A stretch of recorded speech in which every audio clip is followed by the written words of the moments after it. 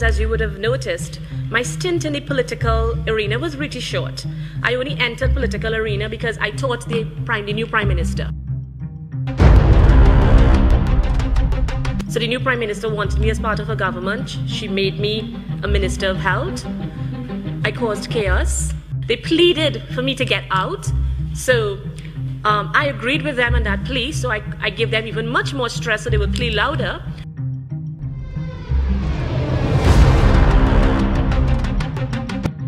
Now, again, from the academic background, I think I have to start, first of all, understanding cultural diversity. So, if any mistakes are here, I finished this with the help of these are actually two of my technical experts from Geneva, and I asked them, help me with this, and they sent me something at 11 o'clock on Tuesday night. And then I sat till 3 o'clock in the morning changing it to me. So they're here to see how the me converts what the diplomat's supposed to say and what the academic will say. So I'm being monitored.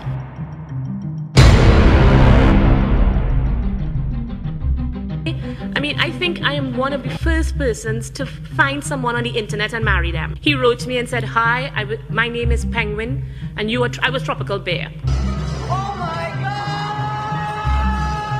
Cultural diversity refers to the variety of the makeup, or what we call the multiculturalism, which is not really a good word these days.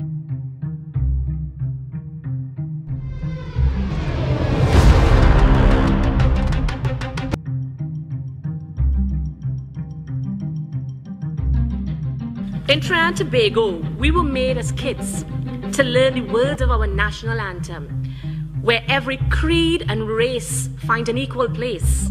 And then we always ended with, together we aspire, together we achieve. And as a kid, I was proud of saying that. I mean, that was our national anthem.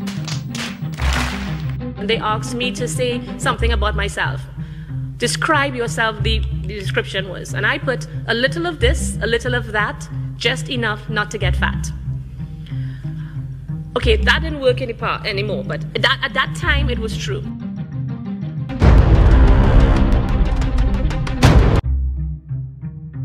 How many of you all know that Who Let the Dogs Out came from Trinidad?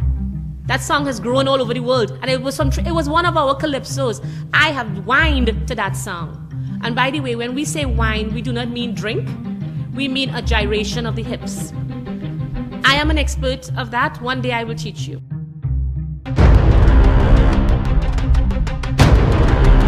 Do not ever don't cry that of a garbage man. Like, I mean, it's really a nice job, if you think about it. You work in the morning, and you have, most times after lunch, you're free.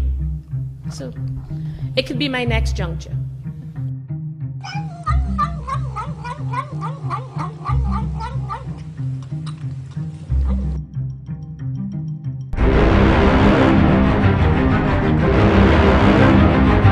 I remember that was a Monday, a Friday morning, 4:30, she calls.